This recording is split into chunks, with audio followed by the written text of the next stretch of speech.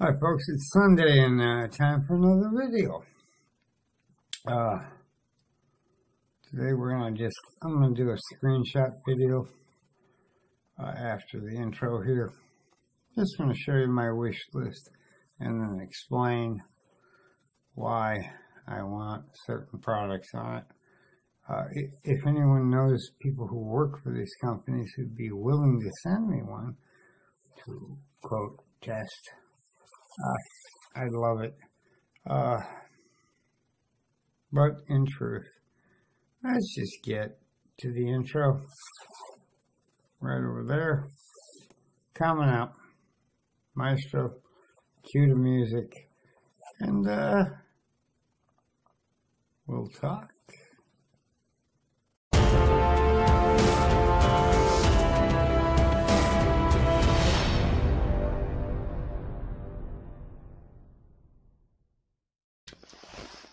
So, folks, I'm back. This is Tim, and we're doing our screen capturing thing. It took me a while.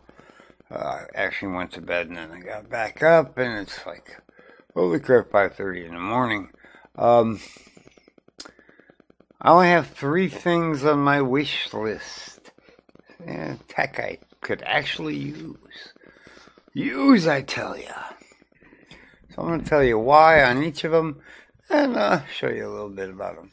First one is this Silicon Power solid state drive. It's an A55 3D NAND with 512 gig.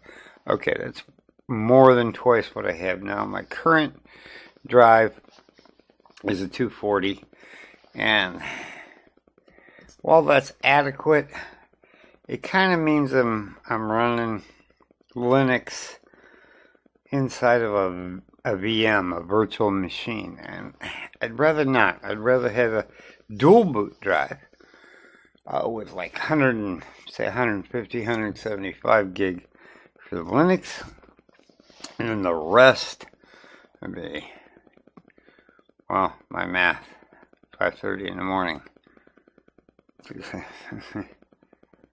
Another 332 gig just for Windows, which would increase the Windows partition a little by about 100 gig. And I'd have a nice partition just for Linux, and that'd be nice. No bouncing between them like I do right now, and having to run the VM, because then you're sharing. And the Linux is going to run a hell of a lot better on the full 8 gig. So I like the SP drives. Currently, the machine we're on, the Zotac CI323 with the N3150, the one they always tell you, well, you can't process videos on this. Huh?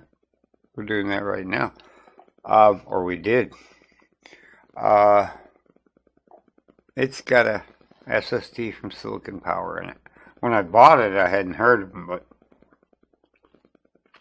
it is rock solid.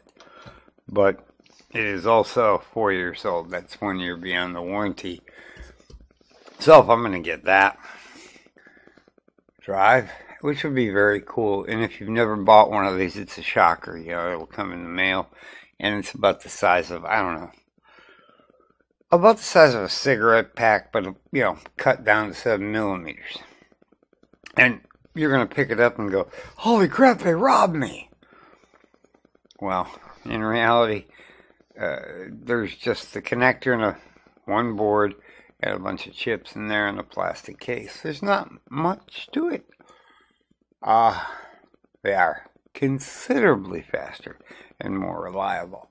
But you're going to have to transfer and clone your drive, aren't ya? So we're going to go up here. And, yep, I stuck all the cheap stuff here, folks. A Ugreen is an external hard drive enclosure. You put your new drive in there, and bingo, you can clone your drive over in there, take it out, and then putting it in the Zotac is like one screw, slide it, pull it out. Obviously, you have to turn it hot, and then slide it in, put the bracket back down, one screw, and you're back and running. But now you got a dual boot, which would be very, very cool. I mean, it's going to be like one of those, whoa, I'm not sure exactly how I'm going to do this, but it's alright.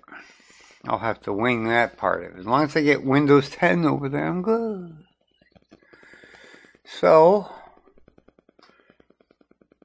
then I'll take the old drive, stick it in the Ugreen, and once I'm sure the new drive is up and running and working, I can then use the old drive as a, backup drive and put important files on there and run through USB. Very cool. The one thing it does not lack on the Zotac is USB ports, and there are 2 USB 2.0s in the back, and everything else is 3.0, including the USB-C 3.0 on the back, or on the front here, that our microphone is currently going through. And last but not least, this one is more of a backup, but it's got something that my current keyboard obviously has a caps lock. It'll tell me.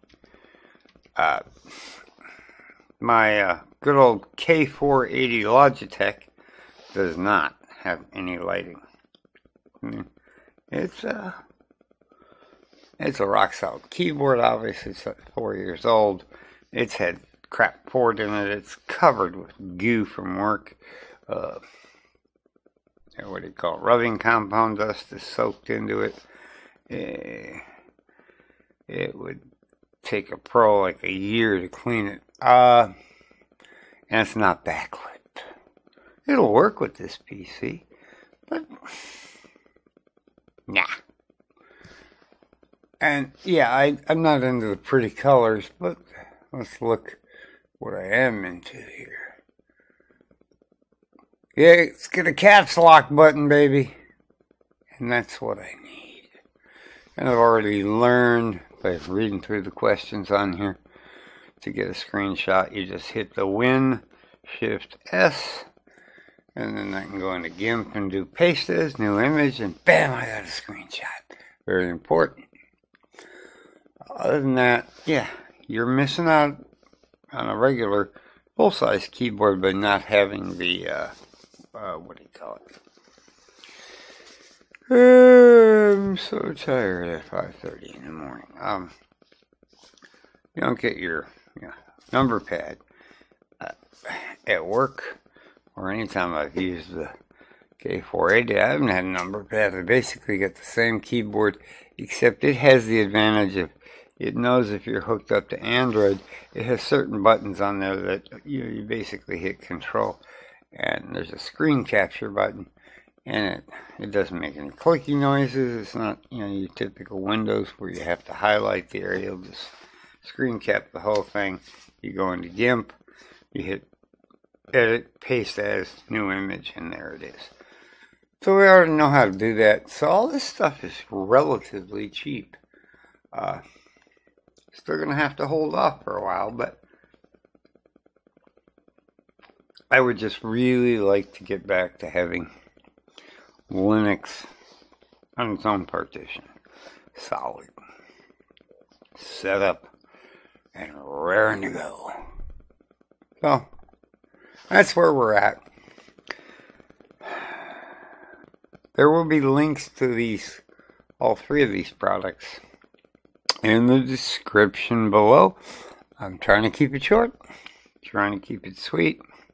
I'm sure that's not working. And as usual, if you like this video, found it the least bit entertaining, helpful, or maybe it gave you some ideas, subscribe to the channel. Leave feedback and tell me what you want to see on here. What kind of budget stuff you're looking for. I'll go out and look. Or I'll check Newegg. I'll check Amazon. I'll check over at GearBest if I can find stuff. I like Amazon because I'm going to get it right away. Shipping on GearBest is usually free, but you're going to wait 18 days. And if you have to send it back, it ain't free sending crap to China. So, if you like all this information, make sure, here comes the little logo thingy, the little reminder. Subscribe, give us a big thumbs up, and maybe click the bell icon. That way you'll know every time we put a new video, and no one will make you watch it. But it'd be cool to have more subscribers. I need 3 more right now. To hit 300, it'd be fantastic if I could do a thank you video. And as always, if you look in the description, we don't do Patreon. I don't believe in signing people up for a subscription to what I don't know if I'm going to be doing a video. Maybe I'm going to get sick and be back in the hospital. Who knows? But we do have a PayPal me /high-end cheap tech address, which will actually come up under my name. And you can donate. You can donate $1. We'll take it happily. And we'll use it for this kind of stuff. Thanks a lot for watching. Catch you in the next one. Maybe I'll do another one today. Right now I'm going to go back to bed while this thing processes and renders. Laters.